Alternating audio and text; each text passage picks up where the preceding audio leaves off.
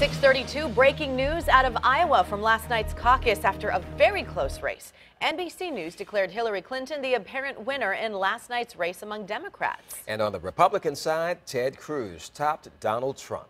Let's get right to 10 News Side's Rico Bush, who's live in the newsroom with the details. Rico? Well, Don, Katie, Hillary Clinton has squeaked out a very small victory against Senator Bernie Sanders based off final numbers from the Iowa Democratic Party. Now, overnight, the results of the caucuses were so close, both candidates were locked in a dead heat. The party described the race between the Democratic frontrunner and Sanders as the closest they have ever had in the state, and several of those races were so close they were decided by coin tosses. Now, this is where the numbers stand right now. A razor-thin win for the former Secretary of State against Sanders, though both of them might get equal split of delegates. Now, let's crunch some more numbers for you to give you an idea of why that race was so close. According to interest polls, on the Democratic side, voters who wanted experience and wanted the next president to continue Obama policies largely went for Clinton. Clinton also did especially well with people over 65, married women, and moderates. Now, looking at Sanders, younger voters and people who valued honesty and trustworthiness most in a candidate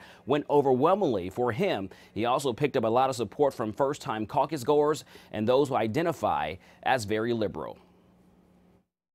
We came to this beautiful state. We had no political organization. We had no money, we had no name recognition, and we were taking on the most powerful political organization in the United States of America. I will keep doing what I have done my entire life. I will keep standing up for you. I will keep fighting for you.